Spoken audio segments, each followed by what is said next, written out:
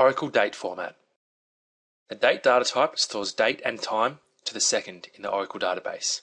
For example, 16th of October 2013, 9:15 and 21 seconds AM. It's stored in Oracle as a date, and it's viewed in the client application as a text value, so if using Oracle SQL Developer or SQL+. Now the default date format for Oracle is DD-MON-YYYY. Now the letters in this indicate what part of the value is displayed and in what format. So what this example means, that 2 characters for the day number, which is DD, and then a dash, and then 3 characters for the abbreviated month name, which is MON, then another dash, and then 4 characters for the year. To display a date in a different way, we need to use a format mask. A format mask is a specific code that changes the way the data is displayed to you. It's kind of like a real mask.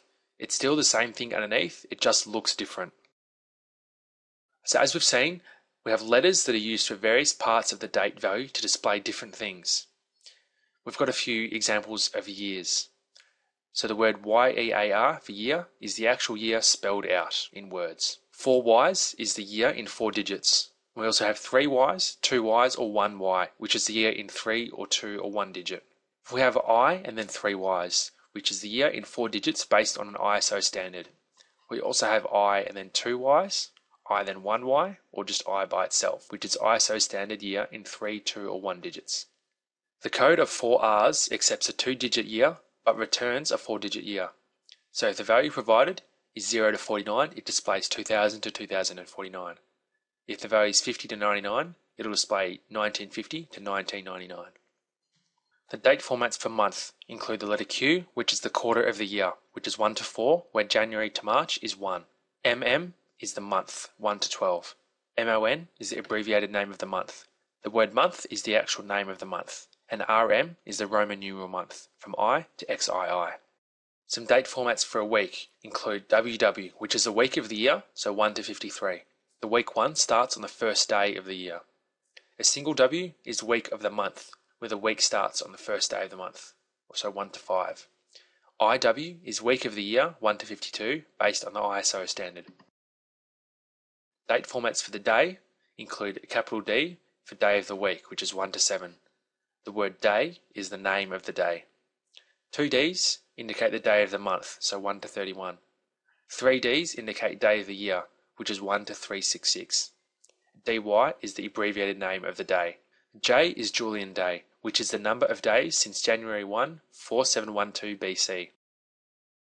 So date formats for hours, minutes and seconds include 2 H's for the hour of the day, HH12 for another hour of the day in 12-hour format, and HH24 for hour of the day in 24-hour format. MI stands for minute, SS stands for second, and 5 S's stands for seconds past midnight.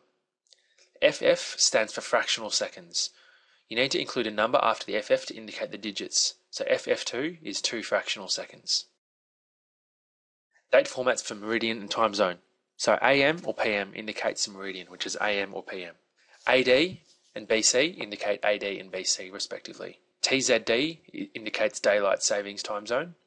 TZH is time zone hour. TZM is time zone minute, and TZR is time zone region. Let's have a look at some examples. So let's have a look at some date format examples. In all of these queries, we're going to be selecting the sysdate, which is the current date, as well as performing the toChar function on the sysdate with various formats to see what will come up. So if you run these queries, you'll get slightly different values, but the formats should be the same. The first query, select sysdate, then toChar sysdate using the year format. If I select this and run the query by going to run statement,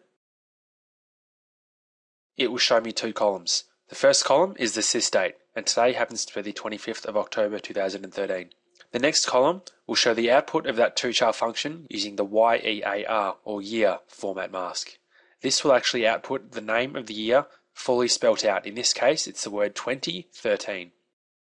The next query shows the sysdate as well as toChar sysdate using the format MON and then space and then 4 Ys. If I was to run this query by using the same method, it will show me the sysdate as well as that sysdate in a different format. It will show the MON, which is the abbreviated name of the month, in this case OCT, then a space, And then 4Ys actually stands for the year, in this case 2013.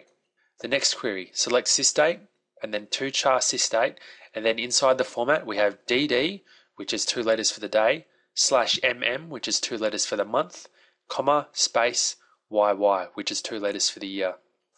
So if we run this, we will see the output shows 25, which is the day, /10, which is the month of October, comma, space, and 13, which is the last 2 numbers of the year, 2013.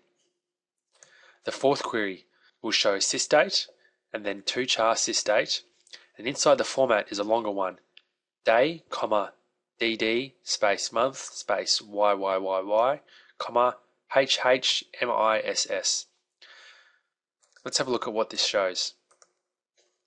This will show the word Friday, which is the day part of the format, then a comma, then a space, then 2 letters for the day, space, and then the full month, which is the MONTH format, then the year, 2013, comma, space, and then the hours, which is what HH stands for, then a colon, then 40, which is the minute, then colon, and then 13, which is the seconds.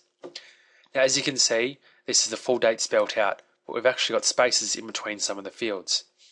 This is because the DAY format and the month format actually pad the spaces out to a certain number of characters. There's a way to remove those spaces from that without using a trim or an ltrim or any other of those functions. What we can do is run the same query, but put the letters FM at the start of the format string. We only need to put it in once. We don't need to put it before every single different format type. If we do, it'll just toggle it on and off again. So if I was to run the same query with the FM at the start, we'll have the same result, but it's actually removed the spaces from the end of Friday and October to make it a bit more readable. If you'd like to learn more Oracle SQL, visit my course at the link in the description below, or type in the URL on the screen here.